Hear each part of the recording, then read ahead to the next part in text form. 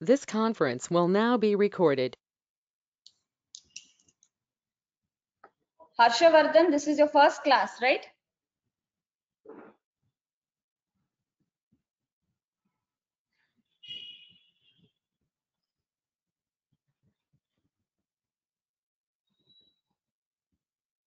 Harshavardhan, I think I saw someone named Harsha join the meeting.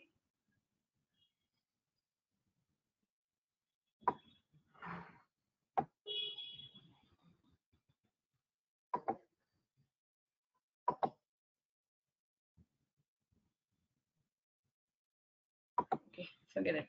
So in the previous class, we saw a few sources of impurities in pharmaceuticals. We saw that impurities may arise from raw materials which is used in the manufacture, from the method of manufacture, from atmospheric contamination during the manufacturing process, from intermediates which is present in the manufacturing process, manufacturing hazards. So storage conditions and accidental substitution, I hushed it up a little. So I thought I will just explain about it a little bit more in brief. So storage conditions, or it is also called as instability of the product. So now storage conditions, as I said, now the weather is cool here in Bangalore, and now the temperature may be around 25. Okay, so if the storage condition says that it should be around 25, then this is the perfect weather. Now, supposing it says, that the chemicals or the final formulation has to be stored between 2 to 8 degrees centigrade, then obviously you have to keep it in the fridge.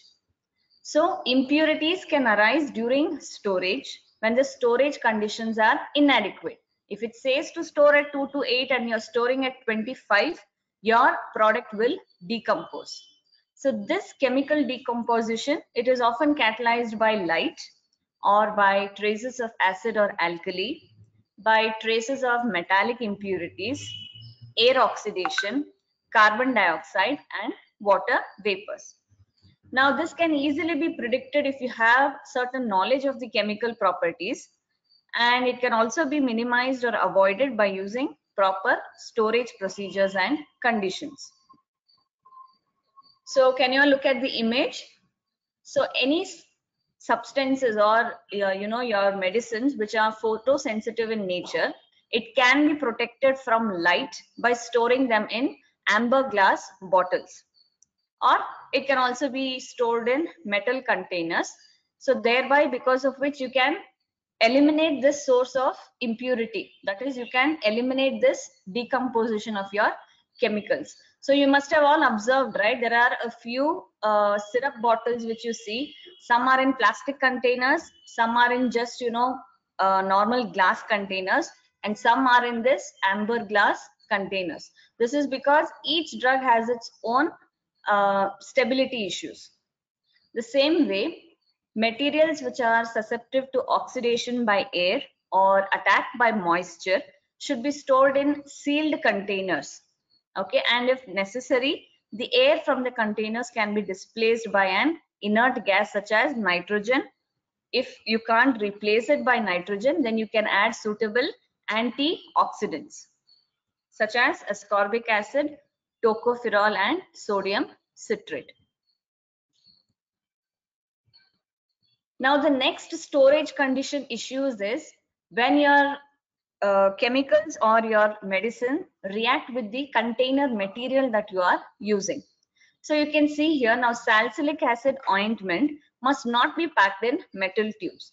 Now supposing if it is packed in metal tubes, then the reactor will, that is the container material, will react with the drug and cause its decomposition or its instability.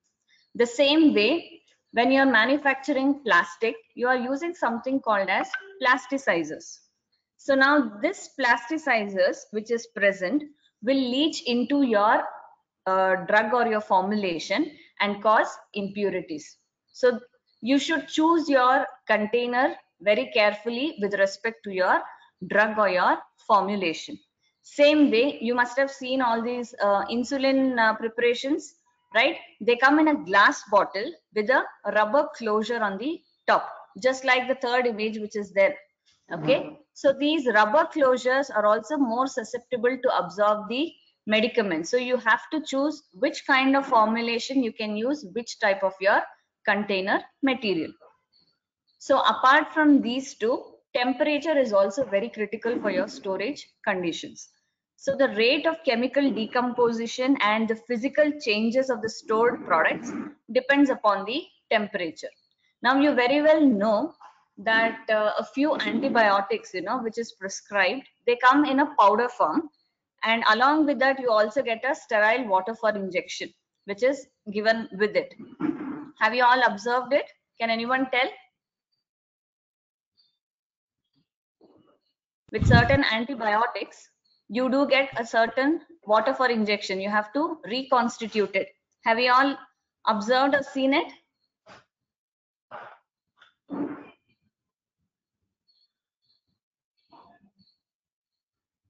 Can someone tell if you have seen? Yes, ma'am. So what do you do, Trisha?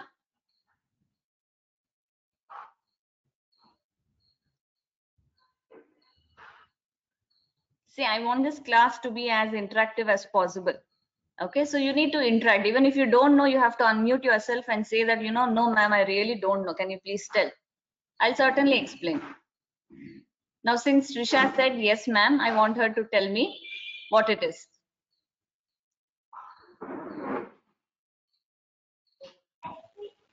Ma'am, I don't know. Then why did you tell yes, ma'am? Okay, so your antibiotics, especially they are very susceptible to light, and at the same time their storage conditions, that is temperature, has to be very low. You have to store it somewhere between 2 to 10 degrees centigrade. So because of which, when it is in a solid form, it is stable. But when you reconstitute it, that is when it is in a liquid form, chances are there that it will start decomposing, it will start degrading. So because of which, certain antibiotics, when you reconstitute, you're supposed to take whatever dosage, 5 or 10 ml, that is prescribed by the doctor, and after that you're supposed to store it in the fridge. You're not supposed to freeze it, you're supposed to store it in the fridge. So when the next dose comes in the night, when you have to take it out just 15 minutes before, let it come to room temperature, use whatever is the dosage, that is 5 or 10 ml, and then again you're supposed to keep it back in the fridge. This is done so that there is no decomposition or degradation of the medicines. So that is why, as I said, storage conditions is very, very important. Okay, so coming to the next source of impurity, accidental substitution or deliberate adulteration with spurious or useless materials. Now all this, adulteration is not just limited to you, to your grains or pulses.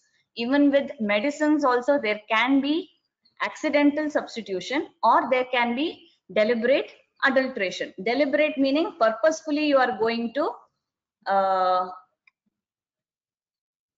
do the adulteration.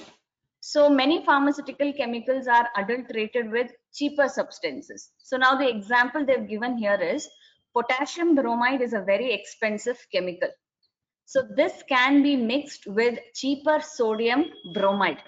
Okay, and when they do such kind of adulterations, sometimes they are very difficult to analyze or control or maintain. So such kind of impurities, that leads to your impurities. Potassium bromide is the main chemical that you want, but it is also substituted with cheaper sodium bromide. So this sodium bromide now is an impurity to your potassium bromide. So this way, impurities can also be caused by accidental substitution or by deliberate adulteration. So to prevent all this, contamination or all this, they have to be stored separately or they have to be stored in a locked cupboard so that they don't mix. So now we saw what is impurities. We saw what are the sources of impurities. So next what you should know is what is the effect of these impurities. So the pure substance, now as far as we have come and we have seen, it is very difficult to get a very pure substance, and it is known that it will contain some amount of impurity. Okay, so impurities may have the following effects. That is, impurities may bring about incompatibility with other substances. Impurities may lower the shelf life of the substances. It may cause difficulties during formulations and use. Sometimes impurities can change the physical and chemical properties of the substances. Therapeutic effect can be decreased. It shows toxic effect after a certain period, and it is injurious when it is present above certain limits. Apart from this, it may also change the odor, color, and the taste of the substance. So now what should we do to avoid all these impurities? What do you think should be done to avoid all these impurities?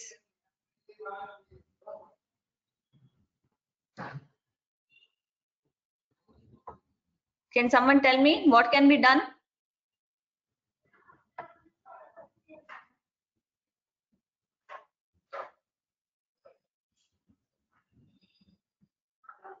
Can someone tell what can be done?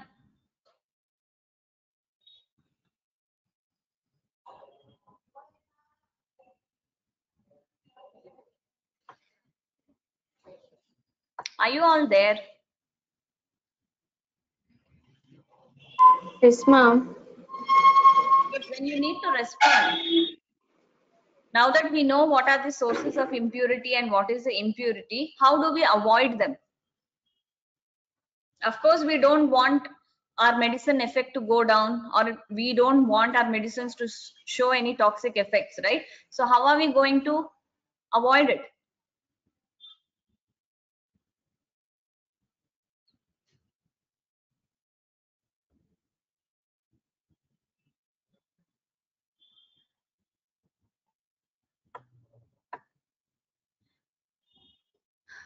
Okay. So to prevent these impurities, many tests such as limit tests are carried out. So this limit test is done to lower the impurities and to make the pharmaceuticals more safe. Now you all remember, right, the issue which happened with Maggie? Didn't we all miss Maggie when it went off the shelf?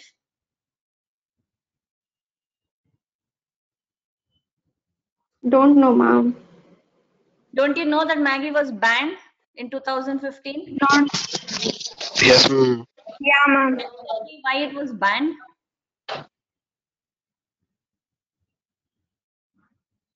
Do you know why it was banned? There were two reasons as to why it was banned. One is they said that they have not added MSG, that is monosodium glutamate, whereas actually when they did test, they did find that it was present. So it was a very false claim. Second thing is they had told that the amount of lead which is present in Maggie was within the limits. But when they tested, they found that it was more than the limits that is prescribed by the FDA. So because of which it was taken off the shelf. So the same way, there are limit tests for your drugs or for your formulations as well. So now what do we mean by limit test?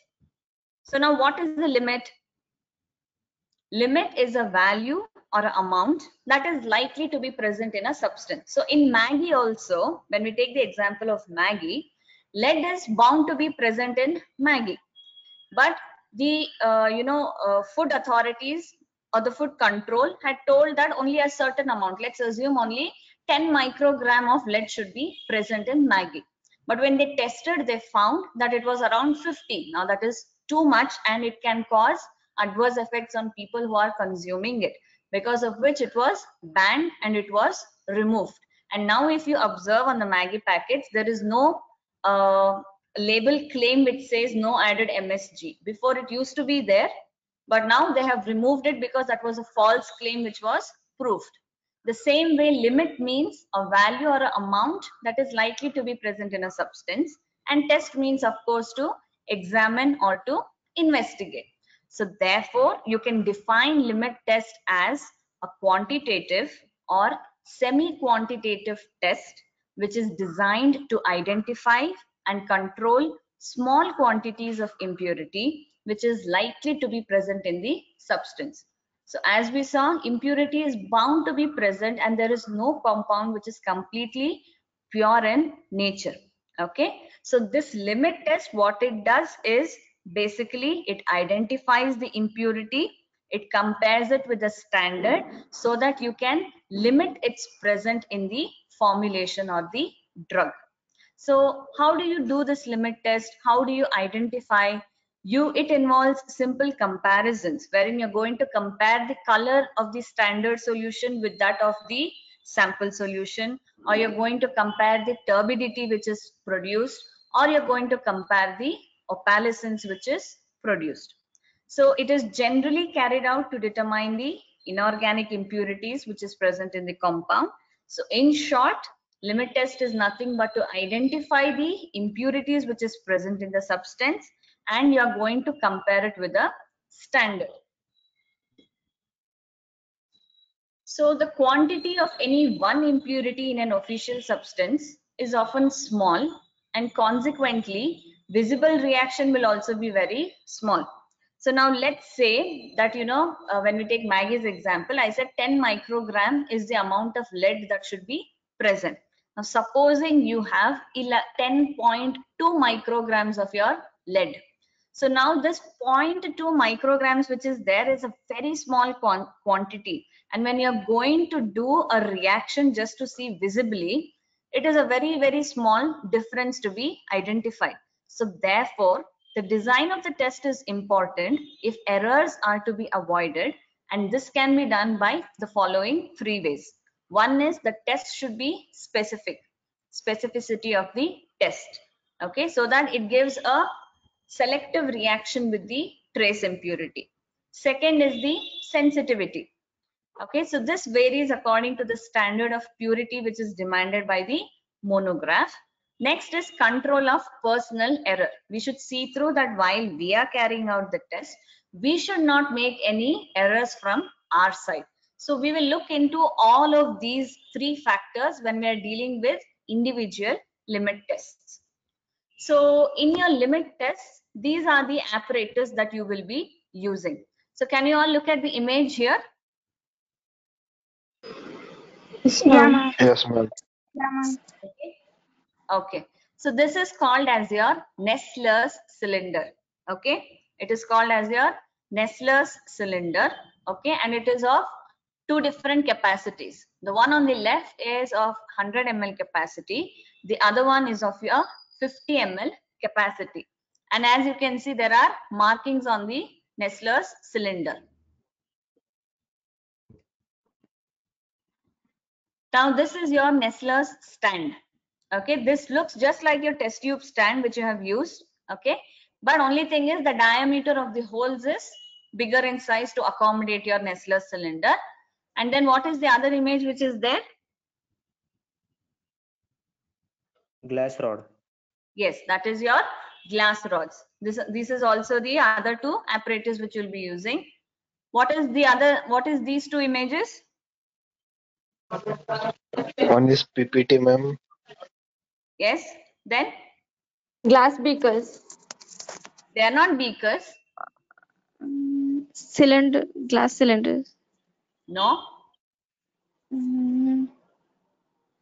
Measuring flask. They are called as measuring cylinders. Okay. Okay. Okay, they are called as measuring cylinders. So as you can see the mark which is there, right? All the markings which is there, each one is of different capacity. So you do have 1000 ml as well. Okay, so in this image you can see it is 100 ml, 50 ml, 10 ml and 5 ml. Okay, it does come in varying this one markations. These are the limit tests that you will be studying under this chapter. Limit test for chlorides, limit test for sulfates, limit test for arsenic, iron and heavy metals. So today we will cover limit test for chlorides and sulfates. So the first one is limit test for chlorides. As you can see, the apparatus required, just now what we saw Nessler's cylinder. You also need the Nessler's cylinder stand.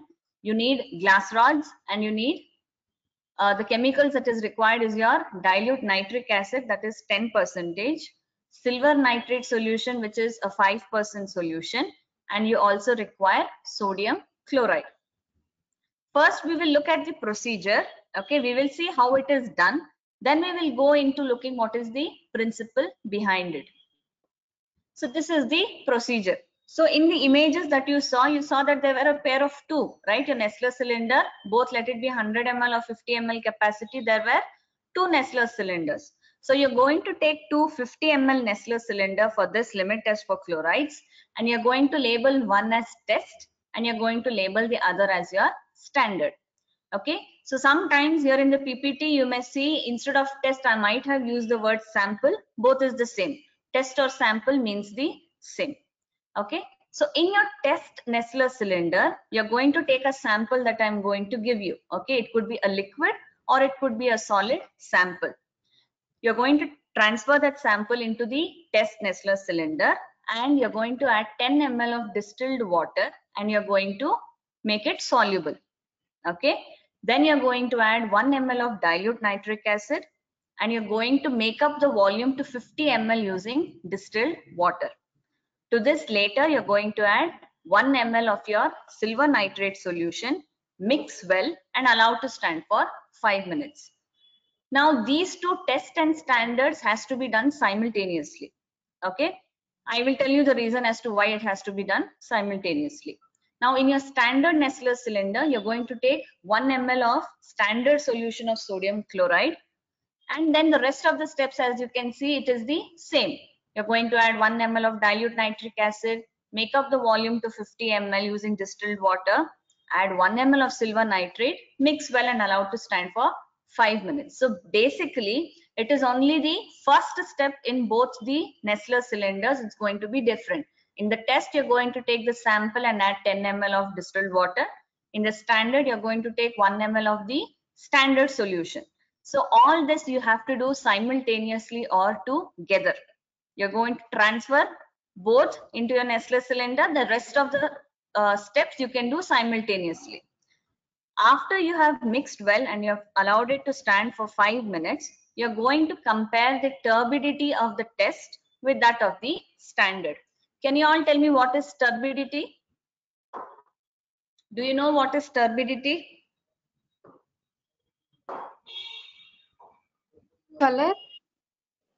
No, it's not color.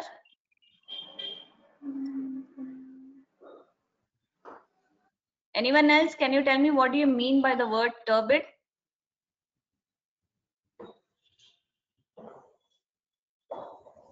I'm not asking for a proper definition, something that you can explain to me.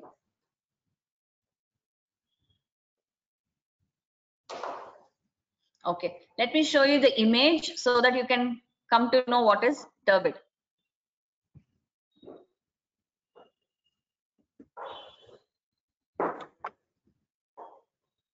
Can you all look at this image? Yes, ma'am. Now this is called as turbidity. Okay, on the far more right you can see it is a clear solution, right? The fourth bottle has a clear solution, right? The second one you can see it is slightly turbid in nature. You can see that some solid particles are there which is suspended in the solvent. Okay, in the second bottle you can see there is more of that solid substance, and in the first you can see it's almost cloudy in nature. Okay, the solution is cloudy in nature. This cloudy thing is what is called as your turbidity. That is, your solid particles are present in the solution, and depending upon the amount of the solid particles which is present, you will have different turbidity. Okay, this is what is called as turbidity. So now what is the principle behind this limit test for chlorides? Okay, so now what happened? What did we take in our standard solution, standard Nestler's cylinder? Can you all recall and tell me what all did we add in that standard Nestler cylinder? Distilled water. Okay. What was the reagent that we used? What was the standard solution? Standard solution of sodium chloride. Okay, then Sample. sample is in your test. Yeah, test only sample.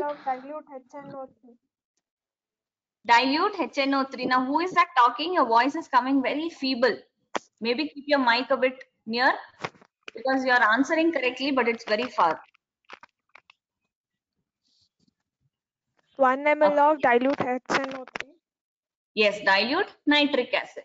So now dilute nitric acid is used. We have used our sodium chloride. Something else we added. What was it? 1 ml of silver nitrate. Yes, we added 1 ml of silver nitrate solution in the end. After that only we mixed well and we allowed it to stand for 5. Okay, so what the principle behind this is, the reaction takes place between the silver nitrate and the chlorides which is present to obtain silver chlorides which is insoluble in your dilute nitric acid. Okay, so let us look at the reaction. Okay, so in that way I think you'll be more, you can understand easily. So what did we take in a standard Nessler cylinder? We took sodium chloride solution 1 ml. To that we added distilled water. Then we added 1 ml of dilute nitric acid. Okay, after everything we added 1 ml of our silver nitrate solution, mixed well, and we allowed it to stand for 5 minutes.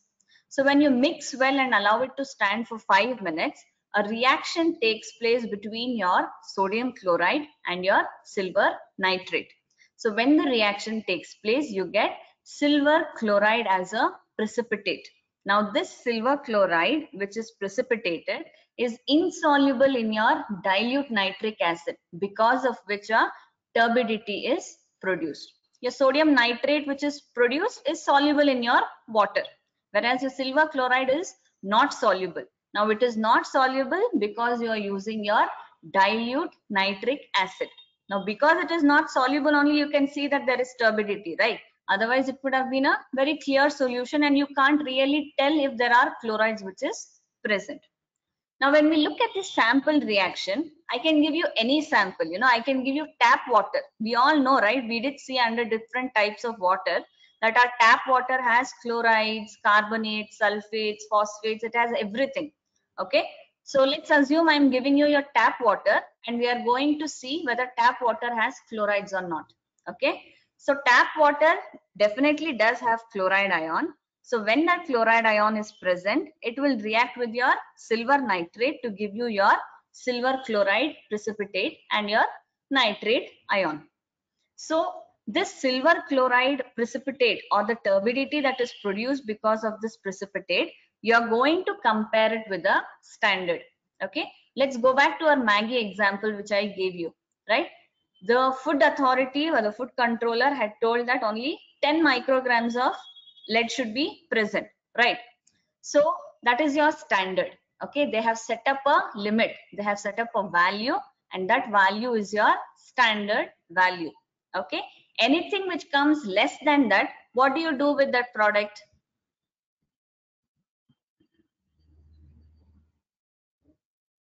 Supposing Maggie has a limit of 5 now, 5 micrograms. So what do you do with that product? Are you going to release it into the market, or are you going to tell no, this has to be still further banned? I couldn't hear you, Prashant. Further ban, ma'am. You're going to further ban? Can you tell me the reason? Yes. Reason I don't know, but Okay. Anyone else who wants to answer this question? It should be in an exact limit, ma'am. No, you're wrong. So then what is right? Okay, let me tell you. Let's take that example as it is, okay? So the standard value or the standard limit that has been given by the food authority is 10 micrograms, right? Anything less than that, you can release the product. Anything more than that, it will be for further investigation. Until then, it will be banned. Okay, that is what happened in Maggie's case. If it was 10 micrograms was the limit for lead, if it is less than that, it would have still been there in market back in 2015. But since the quantity or the amount of lead was more, it was banned. So until they rectified that issue, you did not have Maggie on the shelves. Okay, so this is what happened back then. So the same principle applies here as well. Okay, so the amount of chloride ions which has to be present in a substance, there will be a limit which will be specified in the pharmacopoeia. If it is less than the limit, then the sample or the test is said to pass the limit test. See, now as you can see here, the sample or the test turbidity is compared with the standard turbidity. So the test passes if the turbidity of the sample is less than the standard, and it fails if the turbidity of sample is more than the standard. Did you all understand this? Or do you want me to explain again?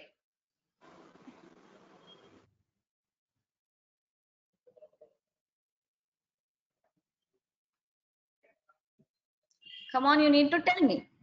Did you understand or do you want me to explain again?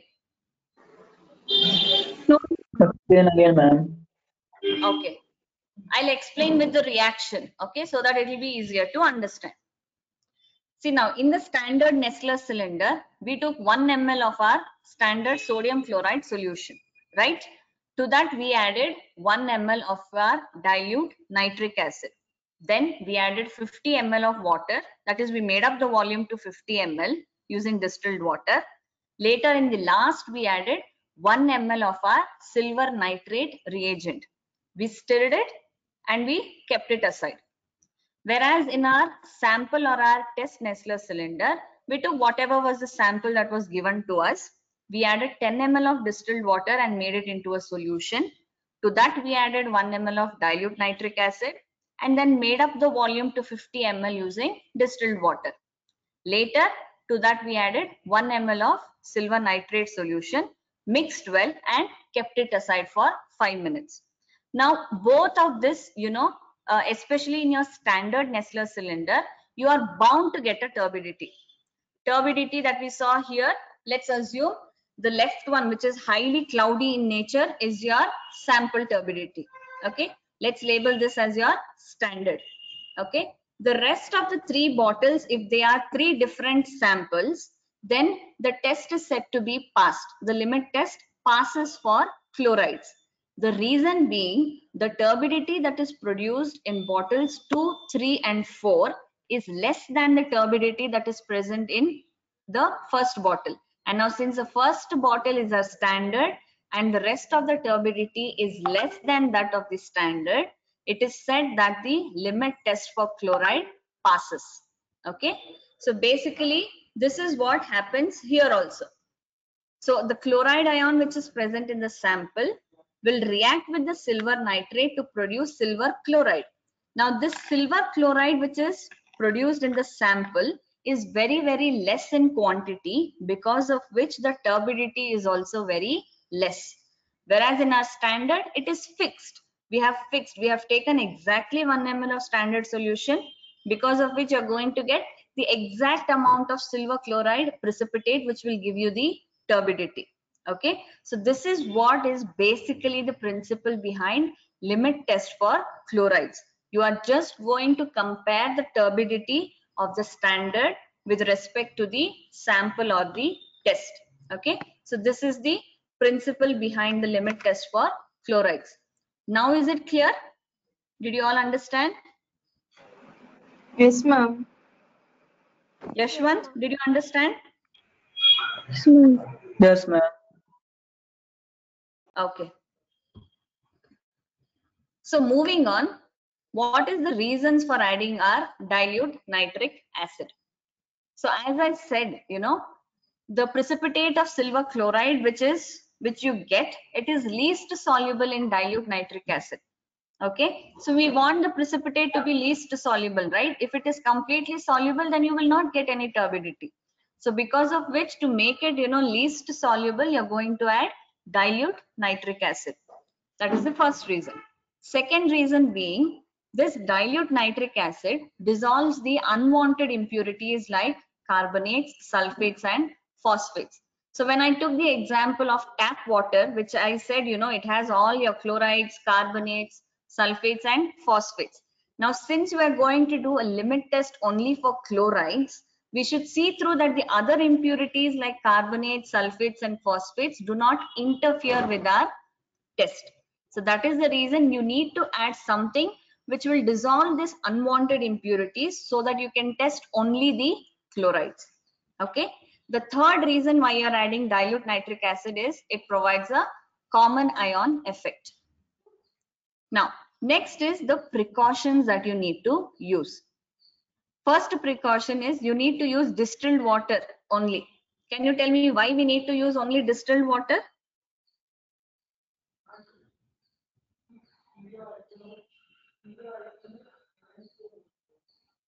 No Does minerals not or contain impurities impurities. are present. Yes, Impurities are because absent in that.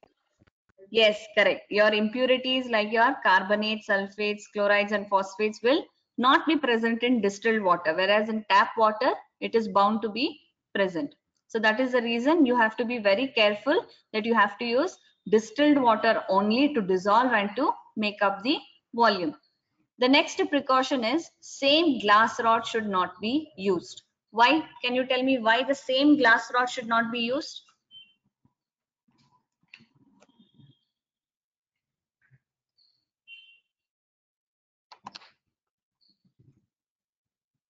Okay. So when you're using a Nestler cylinder, no, you'll be using two different Nestler cylinder. One is for test and one is for your standard.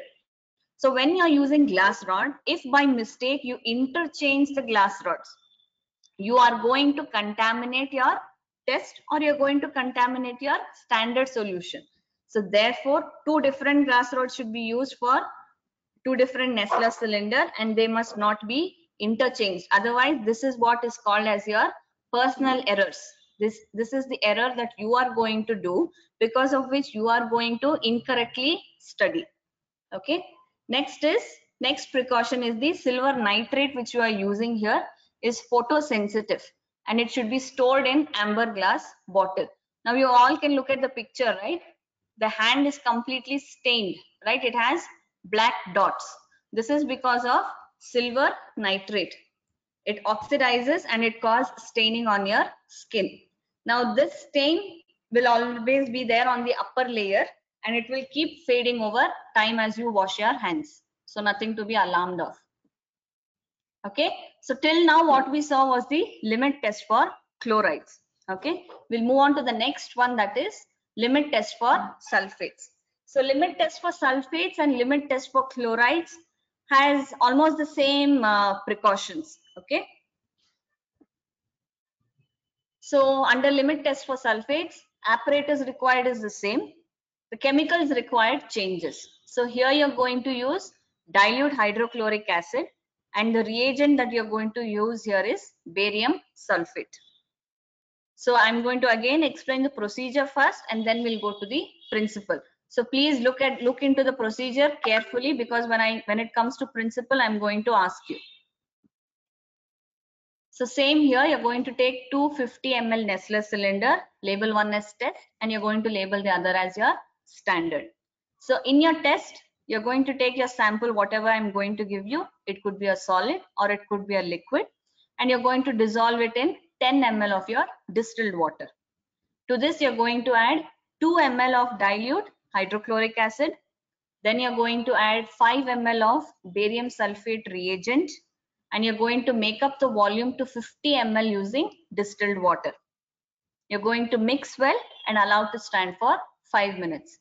Whereas in the standard, you're going to take 1 ml of your potassium sulfate standard solution. Okay, you're going to add 2 ml of dilute hydrochloric acid, 5 ml of barium sulfate reagent, make up the volume to 50 ml using distilled water. Again, you're going to mix well and allow to stand for 5 minutes. So as I said under limit test for chlorides, the same applies here as well. Both has to be done simultaneously. Otherwise, you will not be able to compare the turbidity. And after 5 minutes, immediately you're supposed to compare the turbidity. So you're going to compare the turbidity of the test with respect to the standard. Okay, we'll come to that later. Now this is the basic principle. So now what all did we use? Can you tell me what all did we use under standard?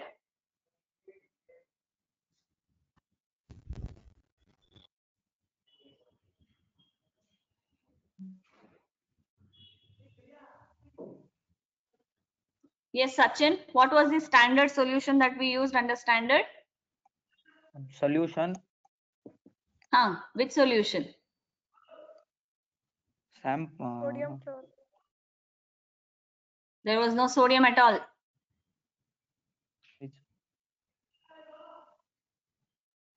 Sorry. 1 ml of standard solution and potassium sulfate. Yes, potassium sulfate, standard solution, 1 ml we took. Then what else did we add? 2 ml of 2 ml diluted HCl. HCl. Dilute HCl. Yes, correct. Then 5 ml 5 of ml barium of sulfate, ma'am. barium As a reagent. barium? Sulfate. 5 ml Yes, barium correct. sulfate. Correct. And then we made up the volume to 50 ml. 50 Right. ml. Yes, ma'am. Right. Yes, correct. So now what is the principle is the reaction takes place between your that is your barium sulfate reagent, okay? Barium sulfate reagent, your potassium sulfate in the presence of your dilute HCl. So when the reaction takes place, you get a precipitate of your barium sulfate and you also get potassium chloride now, which is soluble in water. This barium sulfate is insoluble in your water because of the presence of your dilute HCl, right? We have used 2 ml of dilute HCl so that the barium sulfate is not soluble in it. The same principle applies for your sample reaction. Let's take tap water itself into the as our test solution. So we're going to take tap water, which we know has your sulfate ions. To that we're going to add the barium sulfate reagent and you're going to add dilute HCl and you're going to make up the volume to 50 ml. You are going to get barium sulfate precipitate. So you're going to compare the turbidity that is produced in the sample or test with that of the standard. Now you all must be thinking, ma'am is saying in the procedure, barium sulfate reagent was used, but in the reactions she has put barium chloride. What is this? Okay, so let me tell you what it is. Previously only barium chloride solution was used, but now it is replaced by barium sulfate reagent. They are telling it as barium sulfate, but you are not going to use barium sulfate here per se. You're going to use barium chloride, which acts as a precipitating agent. You're going to use alcohol, which prevents supersaturation. Okay, you're going to use potassium sulfate, which acts as a seeding agent and increases the sensitivity of the reaction. And you're going to use water as a solvent or diluent. Hence, the name is given as barium sulfate reagent. So, because if you say barium chloride solution, then you're using only barium chloride. But if you are going to use the term barium sulfate reagent, so because you're using the term reagent, it means to say you're using 2 or more ingredients. Okay. So this question can come under your 2 marks question, saying, you know, what is the composition and uses of your barium sulfate reagent. So you need to know what is the composition and what are its individual uses. Okay, so in this slide you can see preparation of this barium sulfate reagent, how you can prepare. So first is you have to prepare 0.05 molar barium chloride solution, and that is prepared by dissolving 12 grams of barium chloride hydrate in 100 ml of water. So from this solution, you're going to take, which you have prepared 100 ml of your barium chloride solution. From this, you're going to take 15 ml into a 100 ml volumetric flask. You're going to add 55 ml of water. Then you're going to add 20 ml of sulfate free alcohol. So since you are doing limit test for sulfates, whatever alcohol or water you are using, it should be free from sulfates. Otherwise, it's going to interfere in your test. So you're going to use 20 ml of sulfate free alcohol and 5 ml of your potassium sulfate solution. Then you're going to make up the volume to 100 ml using distilled water. So this is how your barium sulfate reagent is used. So as we saw under the composition, what all did it had? It had barium chloride, which you are using 15 ml. Then it had your alcohol. You are using 20 ml of sulfate free alcohol. Then it had potassium sulfate. Yes, we are using 5 ml of potassium sulfate. and we are using water as a solvent or diluent, yes, we are using 55 ml of water. So this is what is basically the preparation of your barium sulfate reagent. So this is the same, you know, it's just, you're just going to replace a few words from your chlorides to sulfates. Okay, there we saw the reaction was between soluble chlorides. Here you are going to see that the reaction is between soluble sulfates. Okay, and the other difference that you can see is in your limit test for chlorides, you use dilute nitric acid. Here you're going to use dilute hydrochloric acid. What was the reagent that you used in limit test for chlorides? What was the reagent we saw under limit test for chlorides?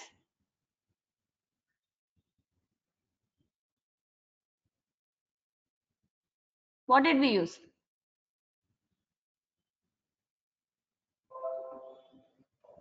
We used silver nitrate, right? We used silver nitrate there, and here we are using barium sulfate reagent. Okay, that is the difference. So what is the reasons for adding dilute HCl?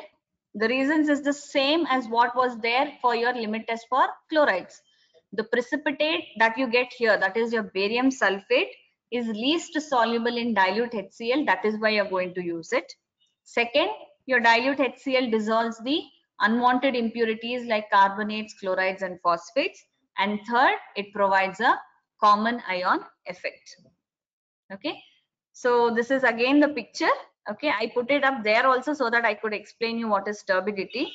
So now let's take the reverse condition here. Okay, let's assume your standard solution is your third bottle. Okay, and your sample solution turbidity is that of the first bottle. So what will you say about this limit test, whether it passes or it fails? Okay, your standard is your third bottle and your sample is your first bottle. What do you say, whether the limit test will pass or will it fail?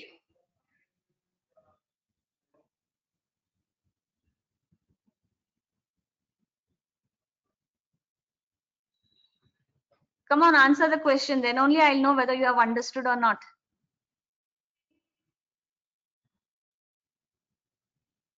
It will pass, ma'am. It will pass. Yes, ma'am. Think again. Standard is your third bottle. Okay. Okay. Your sample or your test is your first bottle. It will fail. First. Basically, what is limit test?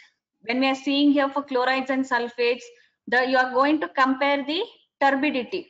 Okay. Your standard will have a fixed turbidity.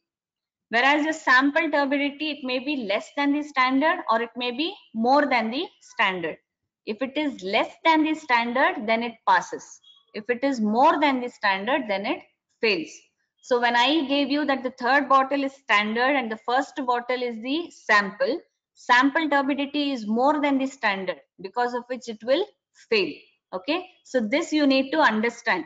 When it comes to limit test for chlorides and sulfates, we are going to compare the turbidity of both the standard and the sample or test. Okay, if the sample turbidity is less, then it passes. If the sample turbidity is more, then it fails. Okay, so that is what I have explained in this principle as well.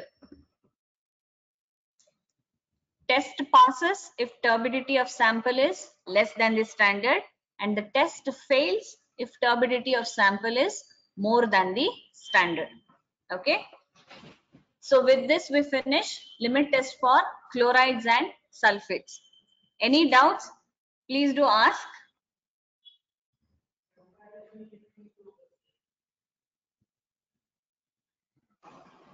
No, ma'am.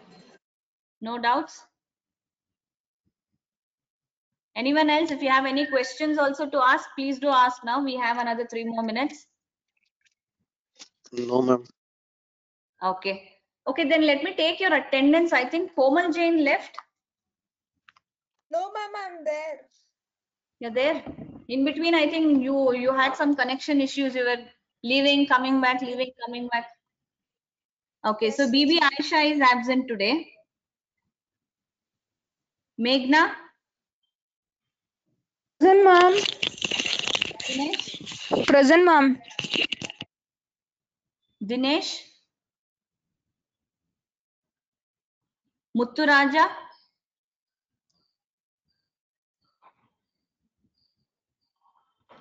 Komal is present, Yashwant is present, Siddharth Gowda,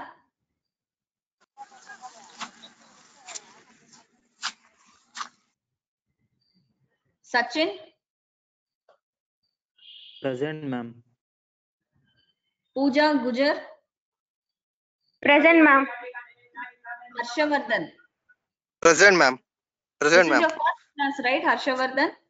Yeah, ma'am. Yeah. Okay. Trisha, Present, ma'am. Prashant, Present, ma'am. Pooja Devi,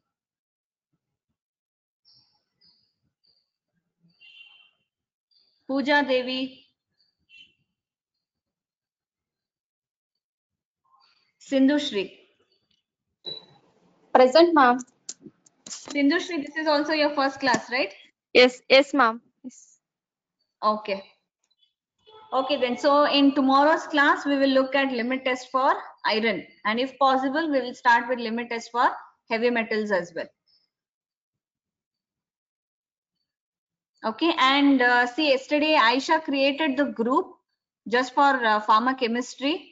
If any of you are not present in that group, then please ask Aisha to add your people. Okay, and any doubts that you have related to this subject, you can post it in that group. Ma'am, which book should we refer? You can refer Chatwal book for as of now. I'll Okay. send you the image in the group. Okay. So once you start coming here, you can start referring the textbook from the library. Okay. Okay then. Okay. See you all tomorrow. Okay, ma'am.